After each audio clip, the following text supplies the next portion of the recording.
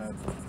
Hey, this is Matt with Jet Shades. We're here in a Cessna 172 installing our new windshield shade. So in our kit comes with, we got 4 of these brackets here we're going to install up in the overhead. And first we're going to clean it with the alcohol wipes that we supply. So we'll do a quick wipe. And there's going to be 4 locations here that we put these, and we're just going to kind of evenly space them out, you know, 1 on each end and 2 just offset of the center. So we're going to take our rag and just dry that area so it's nice, clean, and dry. Now we're going to pull off this protective tape here on top of the dual lock on the bracket to expose the adhesive, and we're going to put it up in place here and push really firmly, because this is pressure sensitive activated adhesive. So the better push you put on it, it's going to stick a lot better. And this also only has about 50% bond strength when you initially put it up. It does take a day or 2 to achieve full bond.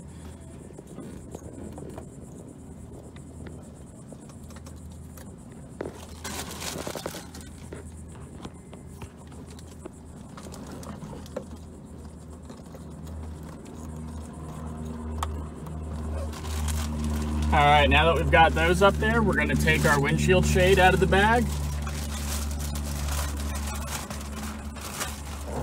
And you want to avoid touching it as much as possible so you don't get fingerprints on it. And what we're going to do is we're going to put the shade farther forward of the windshield here and just slide it right up into place so it engages into those brackets. And we're just going to do 1 at a time.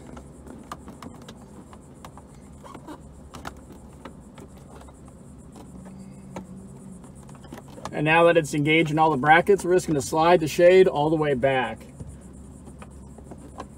And now that it's engaged in the brackets, everything's held in place. In our windshield attachment kit bag here, there's going to be some little black squares of Velcro, and then some other mating strips.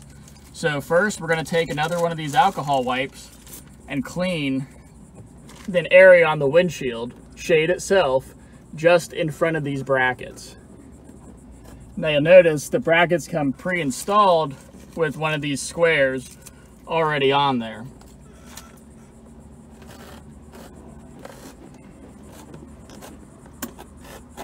Now that I've wiped it dry, I'm going to go ahead and peel the backing off of this piece of Velcro and install it on the windshield jet shade and line it up with the Velcro that's already on the bracket.